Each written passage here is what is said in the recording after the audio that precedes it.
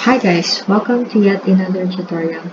So in this video, I'm going to show you how to build an Excel program for the field density test. So I'm going to cover how to get the mass of sand in hole and cone, the mass of sand in hole, the volume of hole, bulk density of wet soil and dry soil, and also the relative compaction. On this example, we have this given data: the depth of hole, the mass of wet soil from hole, initial mass of sand, final mass of sand in coal plus plate, unit weight of sand, moisture content, and the maximum lab density. Here we are going to use the field density test by sand replacement method. So here, these are the given data, the ones in yellow, and the green ones, the data that we need to solve.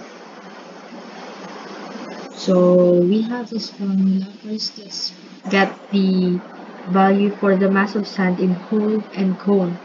So that's just initial mass minus final mass.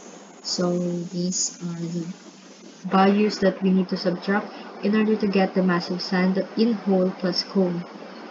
So entering this formula, got the answer of 5,403. Now for the mass of sand in hole, that's just mass of sand in hole plus cone minus the mass of sand in cone plus plate. So these are the ones that we are going to subtract. So in this formula, entering this one, got the answer of 3,662. Now for the volume of hole, that's mass of sand in hole divided by the unit weight of sand. So this, the value here, divide that by the unit weight of sand. So entering this gives us the answer of 2,548.635. Now for the bulk density of wet soil, that's just mass of wet soil from hole divided by the volume of hole. So for the mass of wet soil from hole, so this is what we are going to use. Divide this by the volume of hole, which is this one. So entering this formula, got the answer of 2.374. Now for the bulk density of dry soil.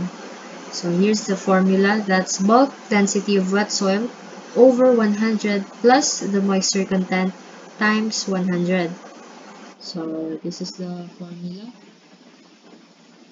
Divide this by 100 plus the moisture content, which is 6.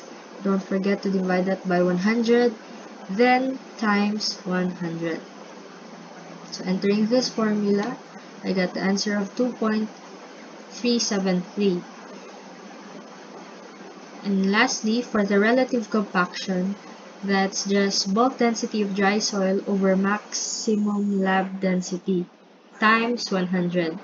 So this one, divide this by the maximum lab density, which is 2.28, then multiply that by 100. So that gives us 104.064. So just keep in mind here that the only ones that we need to solve are the ones in green colored cell.